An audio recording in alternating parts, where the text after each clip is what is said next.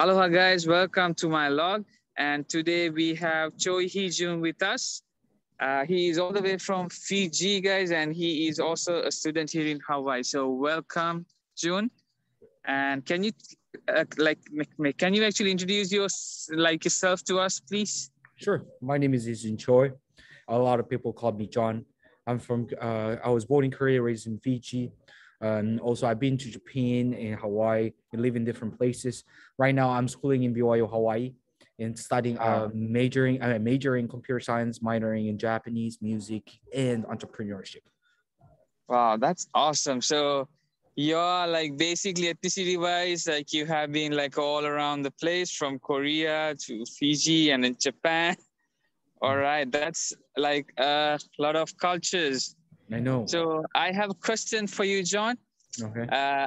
Like out of all the places like you've been, and then since like you have like this mixed ethnicity, which place made you may feel like the home, like the most, and why?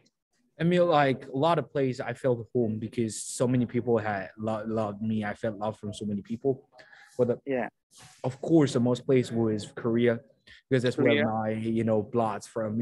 It means like my parents are from, and I was born there. And a lot of people, my nationality is Korean. So I mean, like when I went to Korea, like I felt like, oh, am a part of this culture. Even though I was not Yeah. growing up in my own country, a lot of people looking at me and treat me like we are the same nationality. We are one. We are the one. We are Korean. So I felt a lot home when I went to Korea. All right. That's awesome. So you feel more home when you're in Korea. Yeah. And how many languages like you speak, John? I do speak 4 languages. 4 languages. That's awesome. And what are they? I can speak English, Fijian, and Korean, and Japanese. Japanese.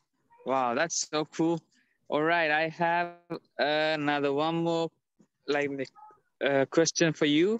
Mm-hmm. What is the greatest fear in your life, and why? I mean, like, there's a lot of fears, but first, the biggest fear is losing my family.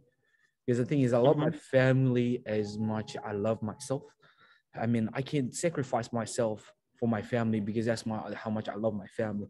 I believe I learned from my father and my mother, my parents, that how important the family is from the young age. Yeah. And the family always bring me joy and happiness, and I don't want to lose that. So I think most fear that I have is one day I would lose them.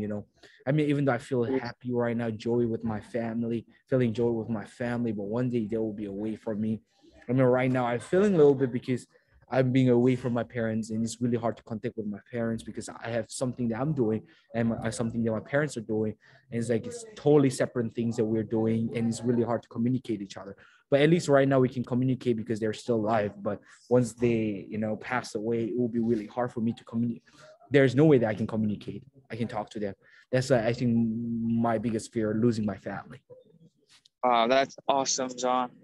And one last thing, I guess, before we go, if there is like something like you have to say to like everybody, like a tiny, like an advice or a quote, or maybe like, can you actually share it with us? Sure. My favorite quote is I work hard and play hard. Because the thing is, when you're focusing on something, like, you should focus on what you're doing. When you're playing, you should play hard as much as you can. When you're working, you have to work hard. Because the thing is, once you focus on what you're doing, you can achieve your goals.